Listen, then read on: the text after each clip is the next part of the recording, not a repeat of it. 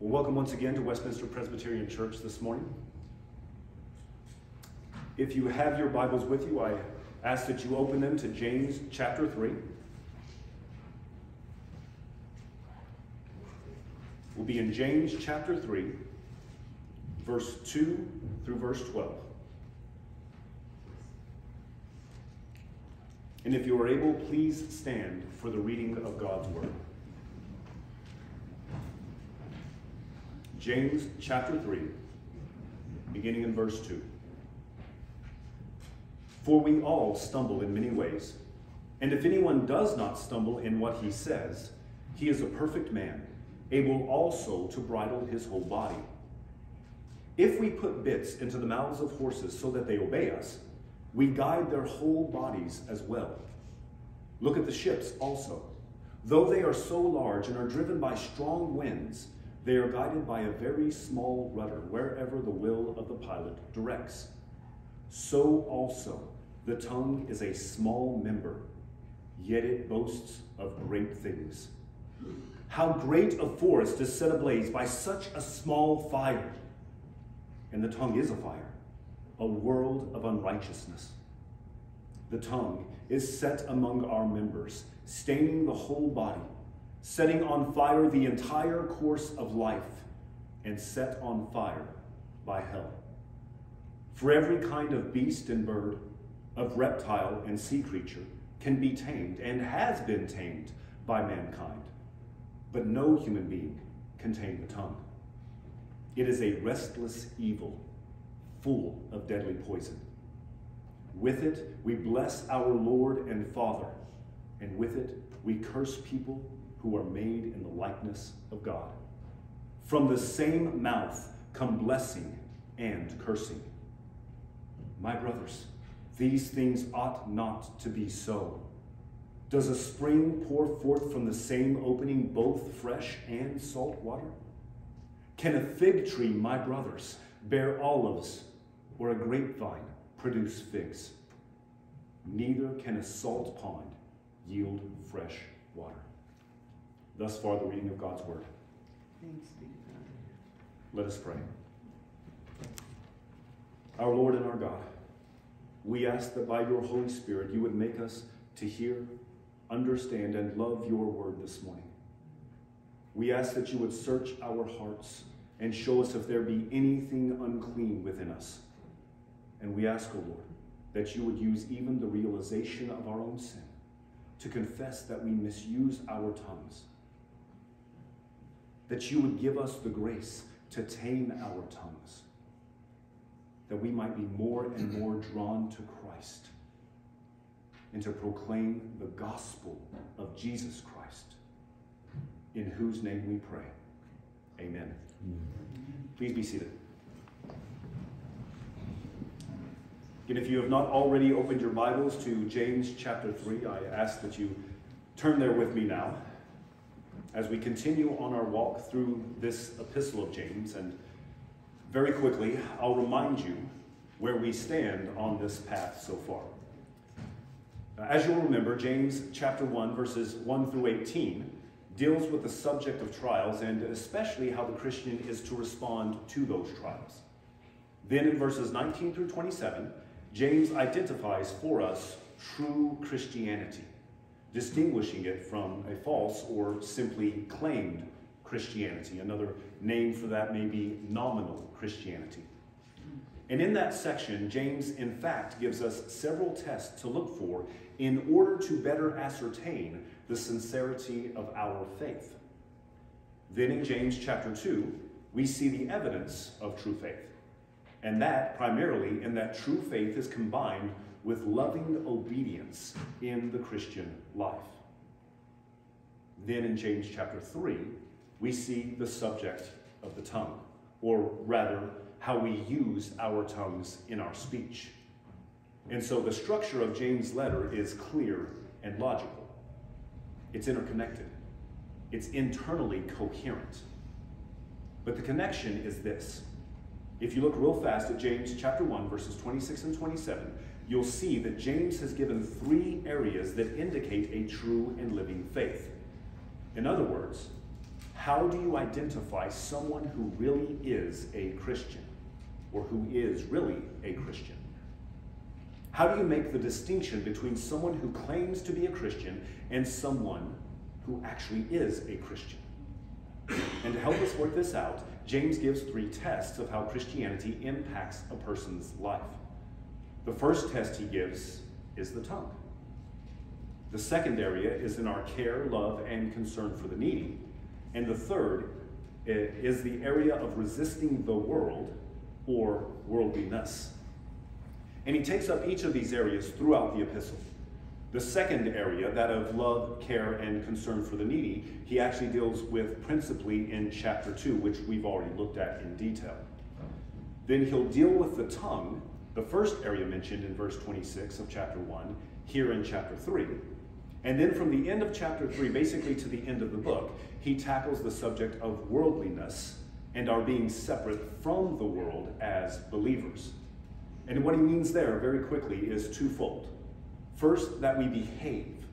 We act in such a way that we love the world in the sense of having a concern and a desire for its best interest, while simultaneously not loving the world in the sense that we get caught up in the worldliness, the ungodly thinking and behavior of the world around us.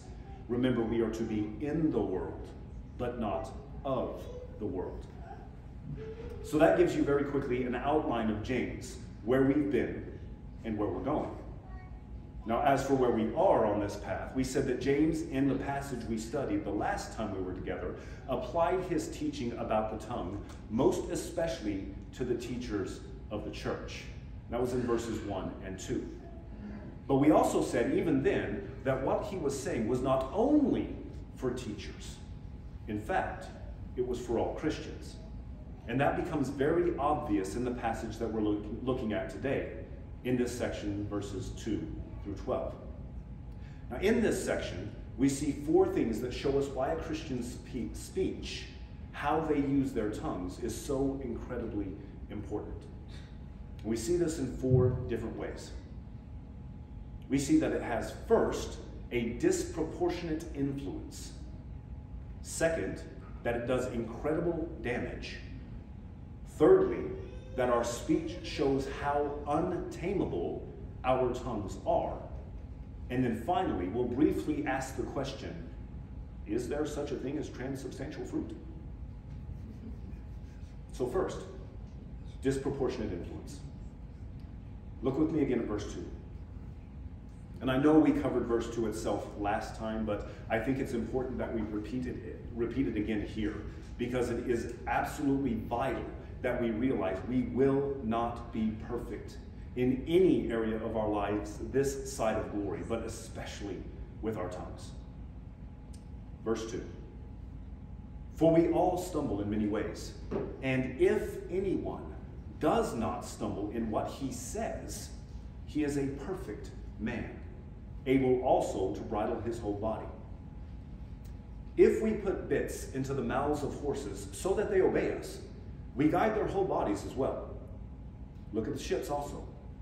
Though they are so large and are driven by strong winds, they are guided by a very small rudder, wherever the will of the pilot directs. So also, the tongue is a small member, yet it boasts of great things.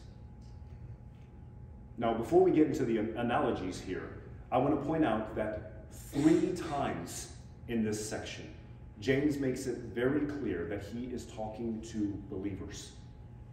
How do we see that? We see it first in verse 1, then in verse 10, and finally again in verse 12. We see it because he calls them brothers. Verse 1, not many of you should become teachers, my brothers. Verse 10b, my brothers, these things ought not to be so. And then finally in verse 12, can a fig tree, my brothers, bear olives? In fact, James calls the readers of this epistle, he calls us who are in Christ over a dozen times in this epistle, brothers. So it is quite clear that he considers his readers to be Christians. Why is this important? Well, at the risk of giving away the plot here, the rest of my sermon, because sanctification in all of these areas from chapters 1, verses 26 through 27, including the taming of the tongue, is a fruit of the Holy Spirit. You can't do it. I can't do it. But God can, and God does, because you were in Christ. So to get back on track here, just look at how appropriate the illustrations that James uses about the tongue are. First, in verse 3, we get the illustration of a horse and a bit, or another way you might say that is a horse and a bridle. And the point is this, that even though a man is significantly smaller than a horse, if we use something that is even more disproportionately small in comparison to the size of the horse, and it's no coincidence here, in the mouth of the horse, in the hands of a skilled rider, it can be used with great effectiveness to control a large and powerful animal with ease. And James is saying that it's exactly the same thing with the tongue. Even though the tongue is an incredibly small part of our bodies in comparison with, say, our legs or our torso, that even though it is exceedingly small, it has a disproportionately large influence in our lives and in the lives of others. In fact, it has a greater impact on our lives than any other part of our bodies, with the exception of our minds. And the reason I'm not saying our hearts in this particular instance is because our heart is simply a muscle that pumps blood through our bodies. When the Bible says our hearts, our bowels, it's essentially talking about our minds and our souls working together. And here in verse 3, James really drives this point home. And just in case you don't really see it in your life already. He essentially says, you know how a horse's bit guides its entire body? Well, that's exactly what the tongue does to your body. The question is this: who has control of the reins? Who has control of the reins? Why? Because death and life are in the power of the tongue. Proverbs 18:21. Whatever we say, our bodies and the bodies of our brothers and sisters will bear the weight of it. And so James uses this first illustration to emphasize the relative importance of what we say. And then, with barely a pause to take a breath, he jumps right into the second illustration to show the disproportionate influence of the tongue when he says, look at the ships also. Though they are so large and are driven by strong winds, they are guided by a very small rudder wherever the will of the pilot directs. Now, of course, this is from a time of great sailing vessels. It's the way they got from point A to point B across the Mediterranean, etc.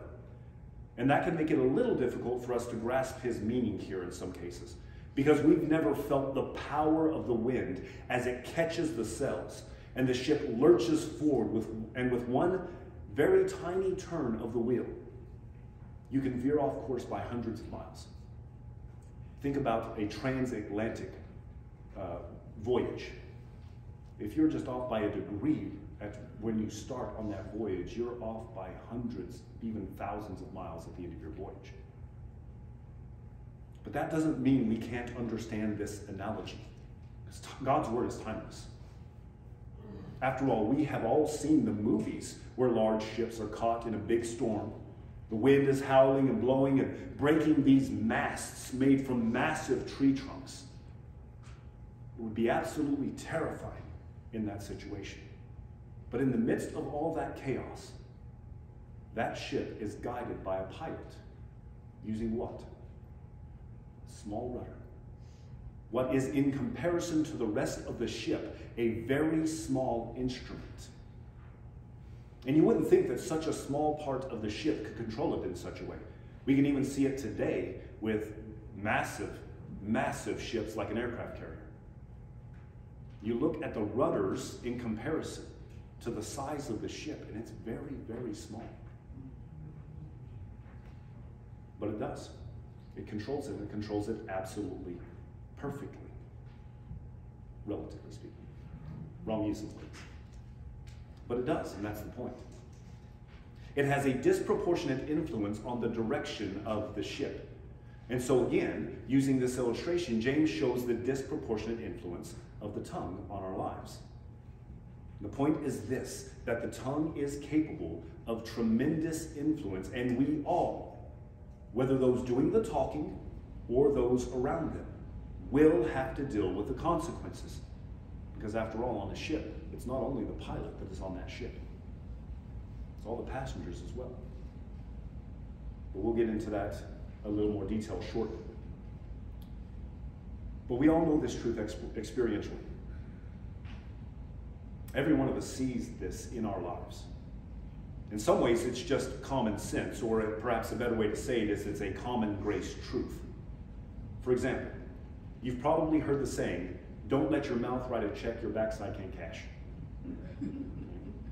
My dad used to put it this way, your alligator mouth is about to bite off more than your parakeet backside can chew. We knew we were about to get in trouble when he said that. While there are myriad speeches in history that prove this point as well, we don't have to look to famous speeches by world leaders like Winston Churchill or Teddy Roosevelt or Ronald Reagan or Caesar, take your pick, to prove the point that the tongue is disproportionately influential. Just by something as simply as remembering what my dad told my brother and I 30 years ago, we can see, for example, that fathers have a very unique capacity in this area. How our tongues can be used to great influence, either for good or for evil.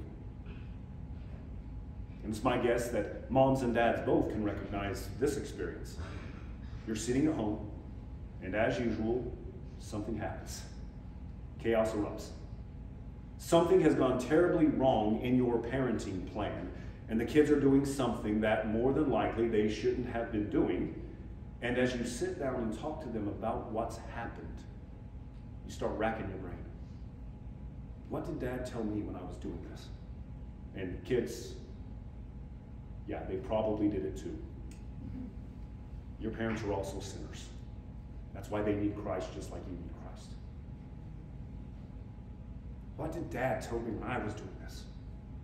What was it that Mom told me when I was doing this? And you're just searching for some bit of wisdom to share in this moment. And then sure enough, something that they told you just comes out of your mouth almost involuntarily. Sometimes it's good. Sometimes not so much. We tend to lose our tempers. And we tend to lose our tongues to curse rather than bless. And what do we do in those moments? We confess. Confess your sins, even to your children. I sinned against you in this way. That's why I need Christ. That's why you need Christ.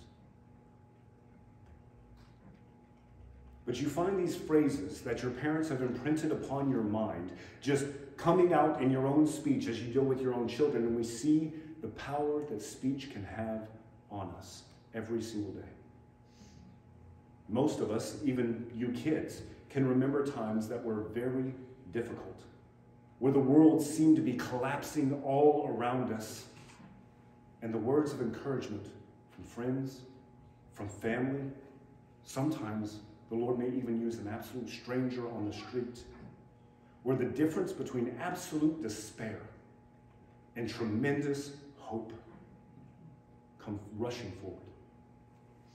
With just a few words, you are reminded that there was some light at the end of this tunnel. Beloved, it is amazing how a kind word, fitly spoken, completely changed how you are viewing that situation. And James is stressing just how powerful, how disproportionately powerful an instrument the tongue is. And if we're paying attention at all to the desire to be like Christ, if we are paying attention at all to the desire to live what we say we believe, if we are paying attention at all to wanting to grow in holiness, then James is saying that one area that you cannot leave out of your consideration is your tongue. You've got to think about your speech and what your speech says about your holiness, about your edification, about your sanctification. Now, what does that mean for us as Christians?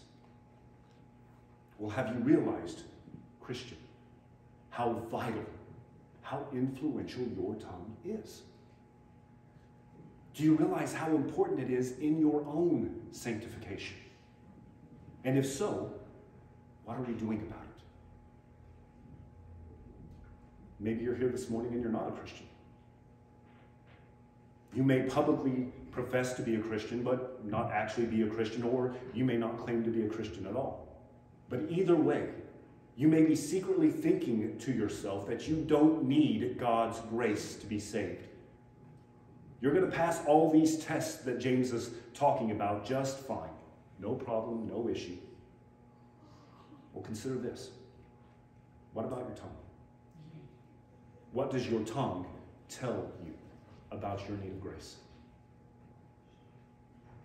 Now, we'll come back to this thought in just a bit, but think on those things, beloved, because James is first and foremost pressing home to us that the tongue is a key to holy living.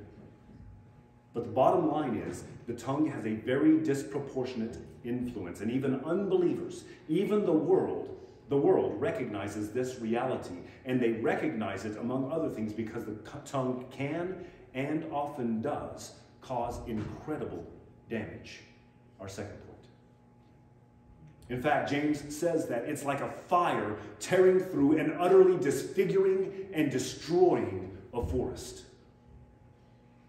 We've seen the damage that fires can do to a forest. And that fire in our tongues is ignited by hell. Look at verse 5b. How great a forest is set ablaze by such a small fire. And the tongue is a fire, a world of unrighteousness. The tongue is set among our members, staining the whole body, setting on fire the entire course of life, and set on fire by hell. Beloved, our words can be absolutely devastating to those we are speaking to or about. And we see the truth of this statement in the world all around us as well. And how much damage have you seen done to the lives of individuals, of families, of companies, of governments, by things like gossip, slander, and lies? We've all seen, for example, in recent years, how a lie about someone, often in order to slander them, is so easily passed along from person to person, either face-to-face, on social media, whatever the case may be. And through this gossip, that person's life is absolutely, utterly destroyed. They lose their jobs. They lose college scholarships. They lose their reputation. And in some cases, they lose their families along the way because their spouse, their kids, they just can't handle the pressure. And all because of the tongue. All of this damage done by an errant word.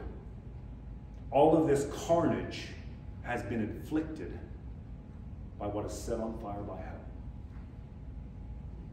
Beloved, the tongue, because of its disproportionate influence, causes incredible damage. And so, we must strive to hold even our tongues in subjection to Christ. We must endeavor to tame our tongues. And yet, James makes it clear that we have an untamable tongue. Look at verse 7. For every kind of beast and bird, of reptile and sea creature, can be tamed and has been tamed by mankind. But no human being can tame the tongue. It is a restless evil, full of deadly poison. So what's James saying here? What's his point? Quite simply, that the tongue cannot be controlled by us. I cannot control my tongue. You cannot control your tongue in our own strength. Even though God gave mankind in the creation mandate the command to subdue the earth and have dominion over the fish of the sea, over the birds of the heavens, and over every living thing that moves on the earth, we fail time and time again to have dominion over our own tongues. Even though throughout history mankind has proven to be very adept at taming animals. I mean, have you been to the zoo lately? Or SeaWorld? It's absolutely amazing what those people have been able to train killer whales, dolphins, seals, otters to do. So by God's grace, we are still given the ability to tame every kind of animal, and yet no human being can tame the tongue. And James isn't the only one who tells us this. You remember Paul's indictment of the total depravity of man in Romans 3, right?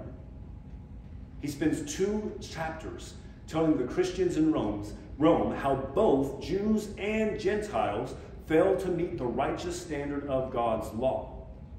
But there are some who still think that they can do it. He's seen this time and time and time again. He's heard this question. He's heard these claims. And so he's speaking rhetorically. They think they can do it. They don't need the grace of God to be justified in his sight.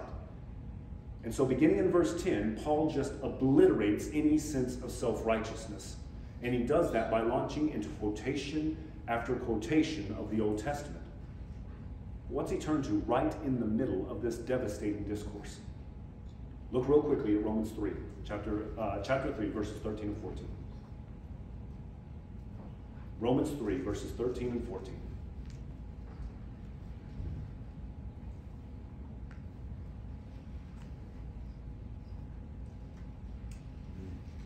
Verse 13. Their throat is an open grave. They use their tongues to deceive. That's from Psalm 5, verse 9. The venom of asps is under their lips. Psalm 140, verse 3. Their mouth is full of curses and bitterness. Psalm 10, verse 7. So when Paul wants to convince you that you are a sinner, completely incapable of justifying yourself before God, that you need grace to be saved, one of the things he does is that he turns to your tongue. He turns to our speech. And he says that your tongue, how you speak, shows you, it proves to you that you need the forgiveness of sins. That you need, as Martin Luther used to say, an alien righteousness. And if somebody responds to Paul, well, Paul, I'm not a sinner. I don't need this Jesus that you speak of. I don't need this grace from God that you're talking about. Paul's response, once again, is, you don't, huh? Well, let's just look at your speech for a second. What does your speech say about you? Well, that speech, the way we speak to one another, shows all of us, every single man, woman, and child, how hopeless and helpless we are to change ourselves. Beloved, James says, no one can tame the tongue. We have to look to and go outside of ourselves for the ability to change our speech. And this because our tongue reveals our hearts. Dear ones, our heart is not the solution to our tongues. So anyone who tells you just look within and find the goodness within us has no solution, not only for the tongue, but for your heart. Because the tongue is a heart problem. The tongue problem is a heart problem. So if you're going to solve the tongue problem, which is a heart problem, you can't look to the heart. You have to look somewhere else. Where do we look? We look to Christ. We look to Christ because he is the solution. Because if we don't, we will be walking contradictions.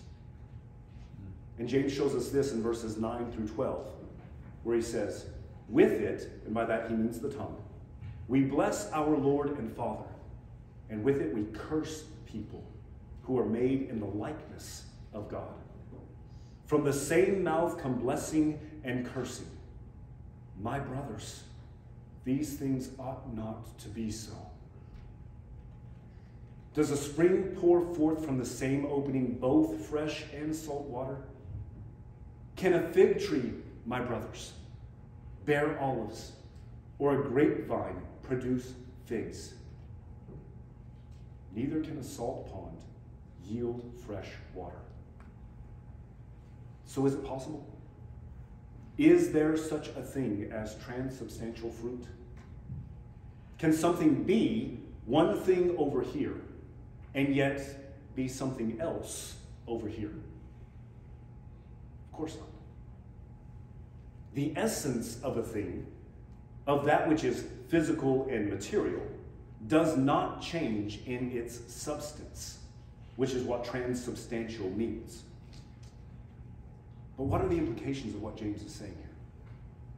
Well, his point is that the tongue, though made by God to be a blessing, can be used for good and evil.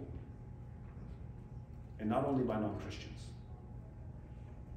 As I said before, in verses 10 and verse 12 here, James repeats the phrase, my brothers. And with those words, he's indicating that he considers the people to whom he is currently writing to be brothers and sisters in Jesus Christ. And yet, they are struggling with this inconsistency in their language.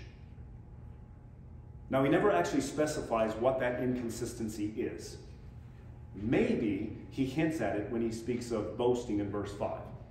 Where he says the tongue is a small member, yet it boasts of great things. So maybe he's speaking more specifically of prideful speech.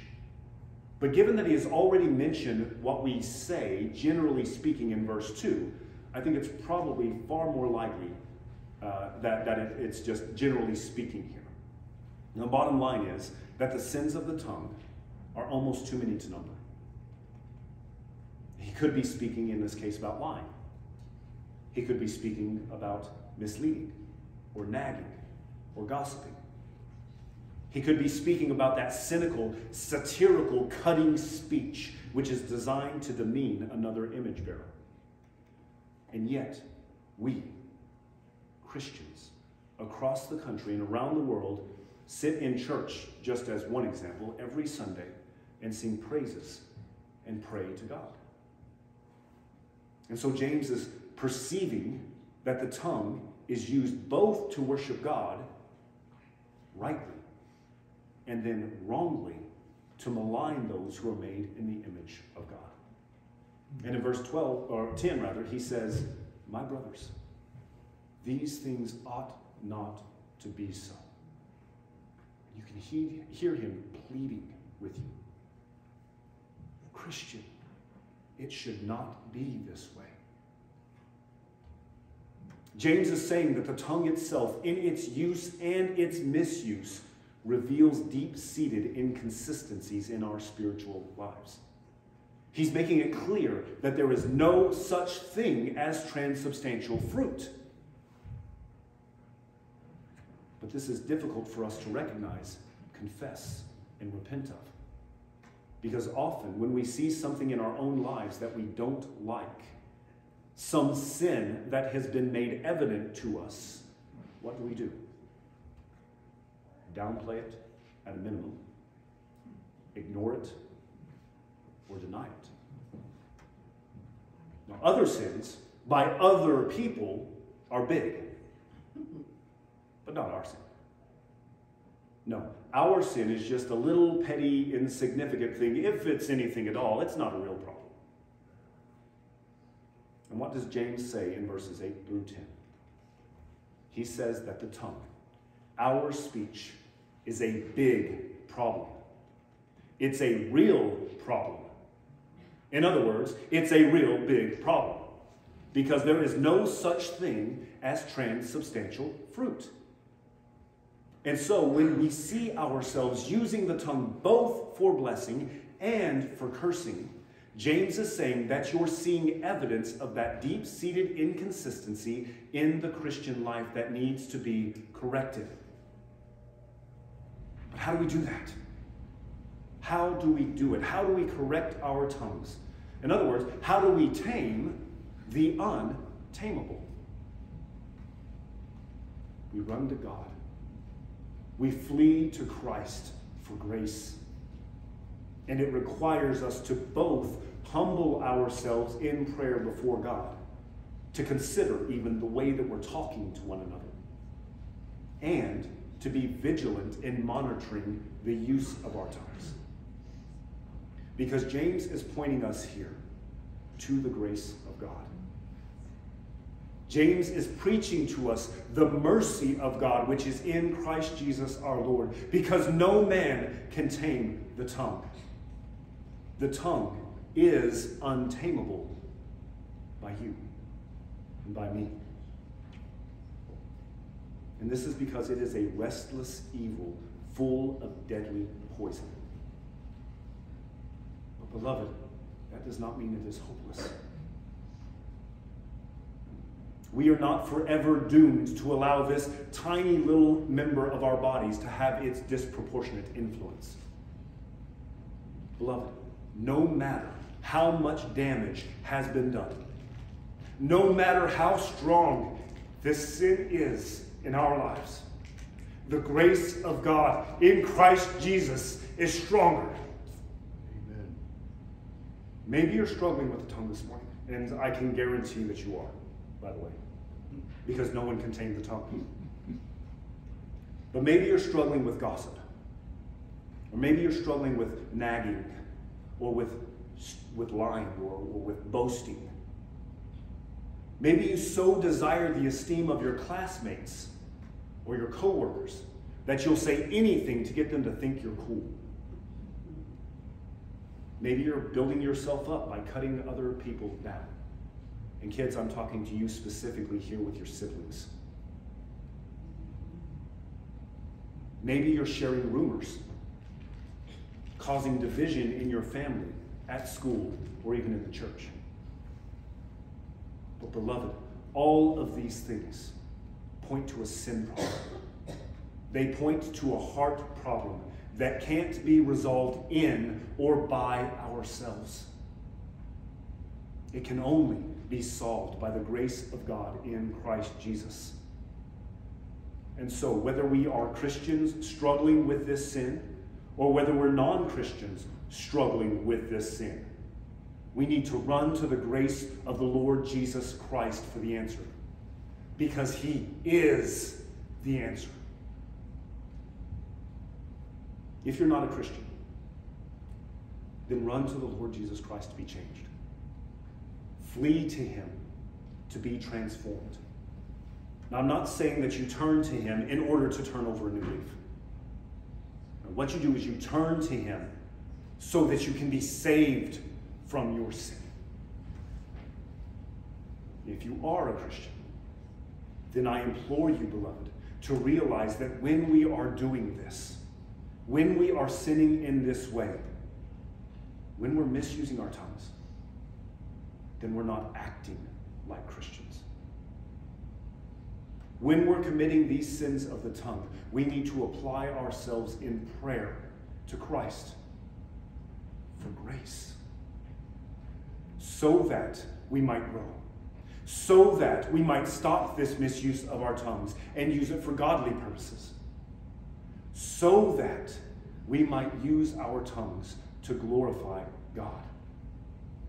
Because James is teaching us here that the tongue is, humanly speaking, uncontrollable. It holds a disproportionate influence in that it does incredible damage. And it is untamable outside of the transforming power of the gospel of Jesus Christ. His blood poured out for you and applied to you by the Holy Spirit who dwells in you, so that you might do that which is pleasing to God the Father and give glory to our triune God. Let's pray. Lord God Almighty, we confess that our tongues are a restless evil, that we use them to give glory to you and then turn right around and curse our fellow man. But you, O Lord, are gracious beyond measure, and you have redeemed us. Even our tongues, despite the damage that we have inflicted with them, so that you may be praised. So may we sing praises to your name. May we pray to you and proclaim the gospel of Jesus Christ to others, so that the tongues of all of your sheep will sing praises to your name. And it's in Jesus' name that we pray. Amen.